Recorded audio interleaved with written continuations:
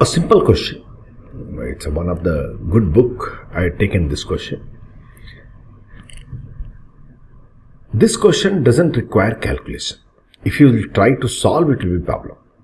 You have to use brain and very common sense you have to apply. Think carefully.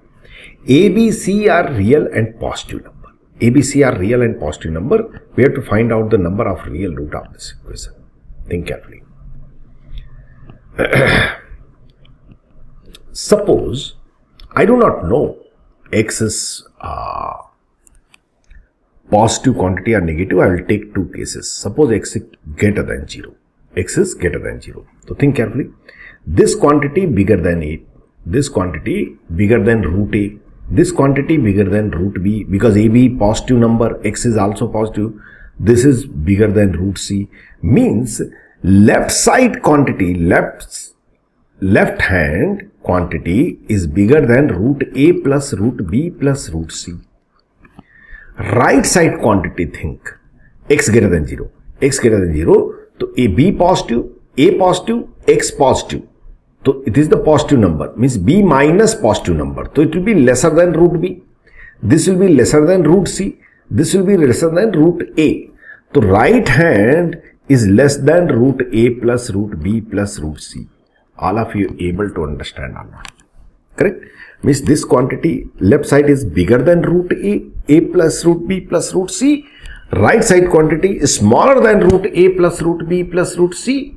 So they cannot be equal. So means x cannot be greater than 0. Any value, any real value bigger than 0, impossible.